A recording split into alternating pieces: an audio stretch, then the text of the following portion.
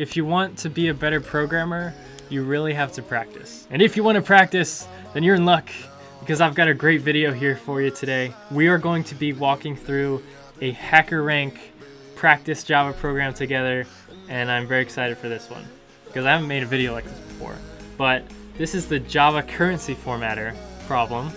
It's rated easy, but I think this would be great practice for you to start using your programming skills and really nail those ideas into your head. But first, if you're new here, my name is Alex. I make a Java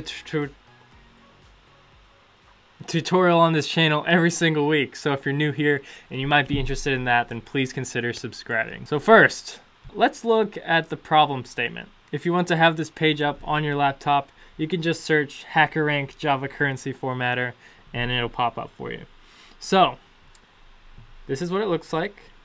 It's pretty short, and let's just read through it together. Given a double precision number payment denoting an amount of money, use the NumberFormat class's getCurrentInstance method to convert payment into US, Indian, Chinese, and French currency formats. Then print the formatted values out as follows, and it should look like this, where formatted payment is payment formatted according to the appropriate locale's currency. So this is a really good example because it's so confusing that it really matches up with how college professors write problem statements for college students, because no professor apparently knows how to write a simple problem statement. But seriously, it's a big problem, like just the way these are written. If I was a freshman or sophomore trying to do this, like I would be lost out of my mind. But since you're watching this video, it won't be a problem for you because I'll explain everything. Note, India does not have a built-in locale, so you must construct one where the language is English. Okay, we have the input format here. It's a single double precision number denoting payment. Payment can only be between 0 and 10 to the 9th. We have the output format here. We have a sample input and a sample output and a little explanation here. Each line contains the value payment formatted according to the 4 countries' respective currencies. Okay, here's a pro tip. If you're in college and you have something like this, really just focus on the problem statement first and go one section at a time in super small increments. After you just get a general sense of kind of what the overall nature of the project is. So we kind of looked at everything, but let's really nail down the problem statement. Given a double precision number payment. Okay, so it's going to give us an input to our program, and that input is going to be a variable named payment that is of type double. Okay, so we got a double named payment. Okay, it is an amount of money, so we're going to shoot a payment into our program, and we're going to use the NumberFormat class, which I don't know what that is. We'll have to look up what that is together, but it sounds like it's just a class that has methods and attributes. All classes have methods and attributes that help you achieve a certain goal. And this one looks like it formats a number for us. So we don't have to implement it ourselves. We can just use this class. We're going to use that class's getCurrentInstance method. So we're just going to make a NumberFormat object, do a dot, and then that'll bring up the method. And we're going to use that method to convert the payment we shot in into US, Indian, Chinese, and French currency formats. And it sounds like we just have to read up on how to use the getCurrentInstance method and able to do all this. And then it's just a matter of printing them out with the print statement and in the format they want. Where formatted payment, each one of these is the payment formatted. Okay, got it. Okay, so let's start making this. Let's just make a new Java project together. We'll call it Java Currency Formatter. Finish. And we'll make a new class with the main method so we can run our code. We will call it Currency Formatter and add that main method in there. If we go back, I think they had some code in there for us to start down here. Yes. So the reason we're not using this like little IDE in the web browser is because you have to make a HackerRank account and you get like a month free, but then they try to sell stuff to you. So I don't want you to have to go through that. So we're just going to copy this code from the main method and put that into ours, because this is what they're giving us, like a little template to start. And now you'll be like, well, what the heck? Why would they give us code that doesn't work? Well, since this looks like an object, we have to input that into our program. So just hover over scanner and click import scanner java.util. That'll generate the import statement so that we can start using the scanner. And of course, you could just type this out yourself if you wanted to. We still have some red underlines here, but this is for this formatted values, it looks like. But to me, I just kind of want to change these into just strings for now because I don't like having red underlines and I like to have a compiled program before I start. So we can run this and it's getting the next double as an input, it looks like. So we just type some payment number 1445, hit enter, and then we have all these beautiful print statements. So now let's go back to the problem statement a third time. This is exactly how you're going to be solving problems like this. Is like looking at the problem statement, doing some code, looking at the problem statement, compiling, thinking, looking at the problem statement. So given a double precision number payment, okay, well it looks like it handled that payment, saying double payment equals scanner.nextDouble, getting it from the console here. So that's done. That's already done for us, so that's great. Use the NumberFormat class's getCurrencyInstance method. Okay, these are links, so I'm assuming they want you to click this to look at more information about these classes and methods. And this brings up one of the scariest things in programming, the documentation. I'm going to show you how to read documentation because this is something they don't really teach you how to read. They just kind of send you these links and assume you know how to read all this coding documentation. And this is, I hate this. But we're going to do it for you. It's for you. NumberFormat class. NumberFormat. Okay, I'm just going to read this a little bit. This class provides the interface for formatting and parsing numbers. So it looks like it just formats numbers.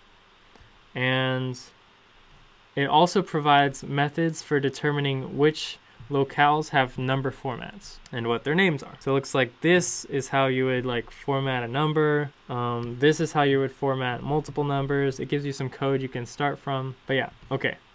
Let's look at the getCurrencyInstance method now. This is the same page.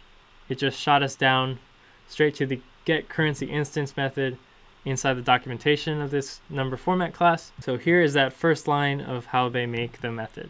getCurrencyInstance. We look at the first one, it's a capital, so that's an object. We have to pass in a locale object, and it will return a currency format for the specified locale. And it just says what that parameter is in locale, and it returns the NumberFormat instance for currency formatting. Okay, so what I would do here is just kind of start playing around with using that NumberFormat class. So we'll just type NumberFormat.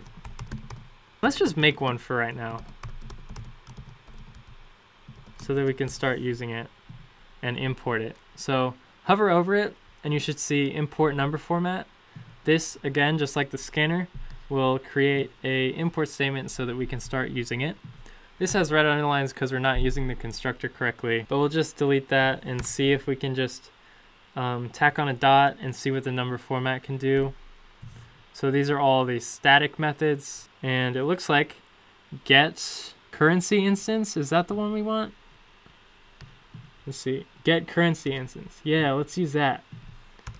NumberFormat.getCurrencyInstance. Okay. We were able to do this because it's a static method. For static methods, you can just type the name of the object, do a dot, and you can access the methods that way. For non-static methods like this scanner, you have to make the scanner object and then do that variable .get method. So now I remember getCurrencyInstance, we had to pass in to these parentheses a parameter, and that parameter was a locale, this locale thing. So we got to figure out what that is, and that might be in the documentation. So I'm just gonna Control F for locale and see if we have anything. Oh, okay, good. Good. Look at this. Look at this. To format a number for a different locale, specify it in the call to get instance. Okay. So we might have to do NumberFormat dot get instance locale this, but I think ours was get currency instance. So yeah, this might work, but it looks like this is a locale, just like this, locale dot. So maybe we create a locale object by doing locale dot. Yeah, okay, so let's try that. And the first one was US, so we'll do locale dot o, and look at this, boys and girls. We've got all these what looks like different countries here. So the first one is US. I'll click US, that's UK, US, and it looks like we're on the right path. By the way, this is how, like this, the way I'm doing things is exactly how I would try to solve problems in my computer science classes when I was in college and high school. And this is just the way I do it. I don't know if other people do it differently, but hopefully this kind of sheds light into how I do it and what works for me. So I'm gonna see if we can print this out. I don't know what this will do. So first we have to pass in a double. And so when we print out the NumberFormat.getCurrency instance, it prints out this weird stuff. Let's see what the NumberFormat can do by doing a dot after this. And looks like this has methods to format doubles. Yes, that's what we want to do. We want to format the double we passed in. Looks like this will do that for us because it says format and pass in a double. And as we click on it, we can see kind of a description of what it does. It specializes a format, pass in a double, returns the formatted string, which is good because we want to print a string. And yeah, let's try that. NumberFormat, get the currency instance of US locale, and then format the number we passed in, which is a payment, which is a double, so this will work. And I'm gonna zoom out a little here so you can kind of see everything. We're gonna see what that does.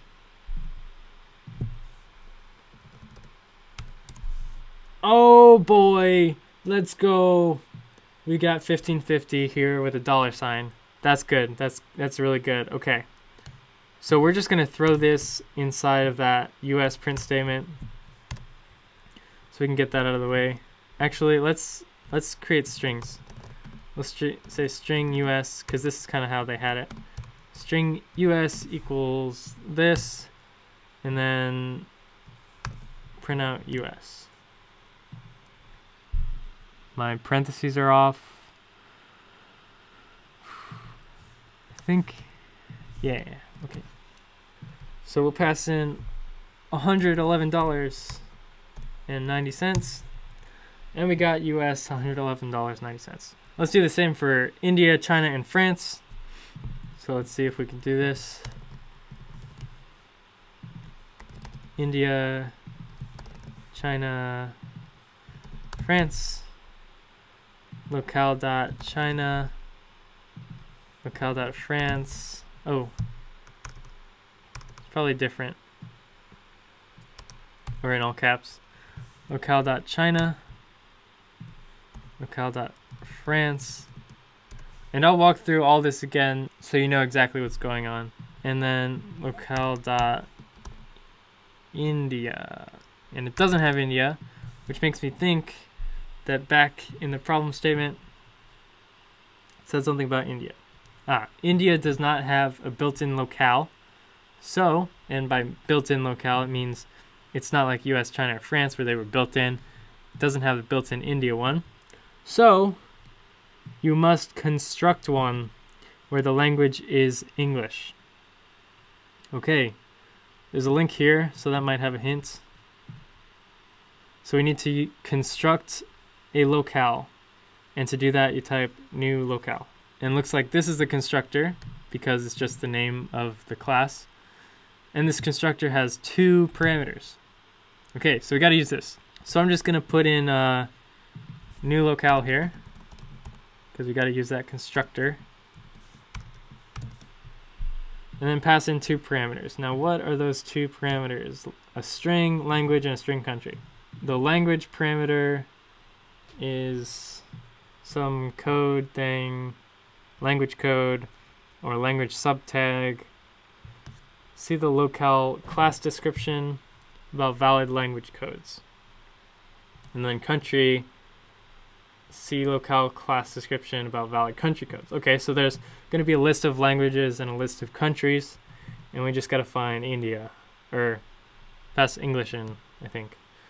So we got to look up the language locale class description. Looks like examples are this. So I looked around for a few minutes and I can't find it, but this is a good time to use Google. Search for like India, the code is. So I looked around and I think I found it. The string language is English, and then the country, I think IN is India. So we're just gonna save and run that and see what happens. Pass in 123. And since we're not using those variables, we have to add in those variables.